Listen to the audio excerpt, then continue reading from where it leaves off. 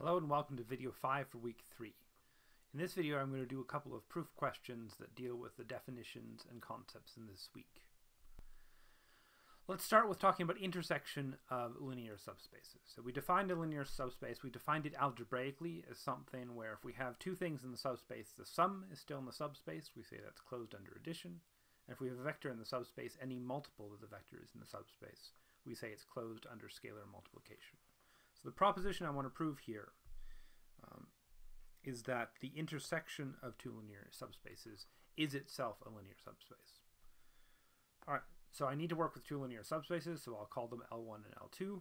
By definition, they are closed under addition and scalar multiplication. I can use that fact, and I have to use that fact. What I want to prove is the intersection is a linear subspace. So I have to prove that the intersection is closed under addition, and the intersection is closed under scalar multiplication.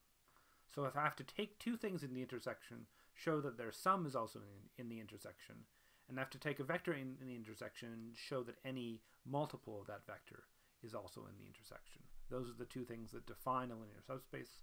So those are the two properties I have to satisfy. Let's do the first one here. So I'm assuming that I have two things that are in the intersection. The intersection means things that are in both subspaces. So this implies that U is in L1 and V is in L1 and U is in L2 and V is in L2. Both of them are in both. So since U and V are in L1, L1 is a linear subspace. That's part of the assumption, the intersection of two linear subspaces. So I'm assuming I start with linear subspaces. So since L1 is a linear subspace, the sum is also in L1. That's one of the two properties of a linear subspace. If two things are in it, the sum is still in it. And the same thing is true for L2. U and V are both in L2. L2 is a linear subspace, so the sum is in L2. But now I have that the sum is in both L1 and L2. By definition, that's what the intersection of a set means, things that are in both. Therefore, the sum is a set of the intersection, is an element of the intersection. That's half of what I've done. I've proved that if I have two things in the intersection, the sum is still in the intersection. So the intersection is closed under addition. I also need to do scalar multiplication. So let me take a scalar, and let me take a vector that's in the intersection. So it is in both L1 and it is in L2. Since it's L1, in L1, and L1 is linear, any multiple of it is in L1. Since it's in L2 and L2 is linear, any multiple of it is in L2. And that means that any multiple AU is in both L1, L2. That means it's in the intersection by the definition of the intersection. So in the previous slide, I said that if I start with U and V, their sum is in the intersection. And here I said if I start with a vector, its multiple for any multiple, any scalar, is in the intersection. Those are the two things that I need to satisfy, so I can conclude that L1 intersect L2 is a linear subspace. Let me do another one which is quite similar. We said that hyperplanes and other loci were linear or affine subspaces.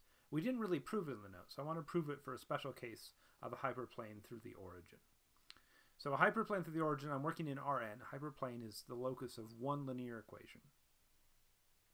I can write the equation in the dot product form. So n is a vector, is a normal, and u is a generic vector in Rn. I'm thinking of it that way. So I dot product for the normal. Since it goes to the origin, the constant has to be 0. We said that any locus that goes to the origin, any hyperplane, has constant equal to 0. So all the vectors in the hyperplane satisfy this equation for some vector n, which is the normal.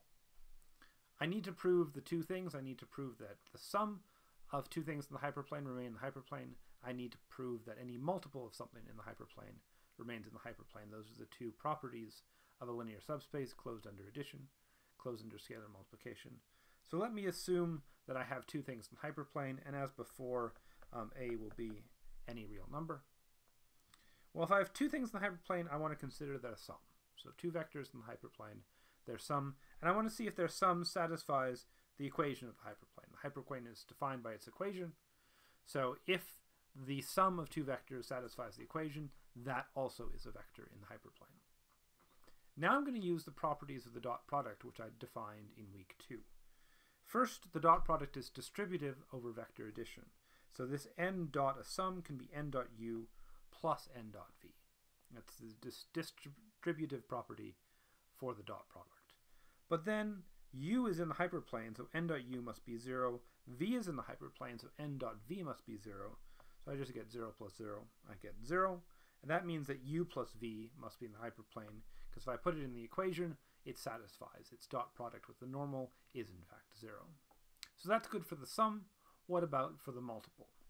So let's say I take a multiple of something in the hyperplane and see if it satisfies the equation of the hyperplane n dot u equals 0. The properties of the dot product say I can pull constants out of the dot product. Again, that's from week 2, properties of the dot product. So this constant a can come out front. I can do the dot product first and then multiply by the constant a. But here, since u is in the hyperplane, it satisfies the equation in the hyperplane. So n dot u must be 0, so I get a times 0, and of course any constant times 0 is 0.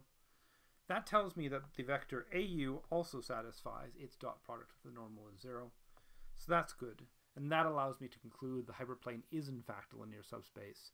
This geometric object, this locus, satisfies the algebraic condition that the sum of any two vectors on it remains on it, and the multiple of any vector on it remains on it.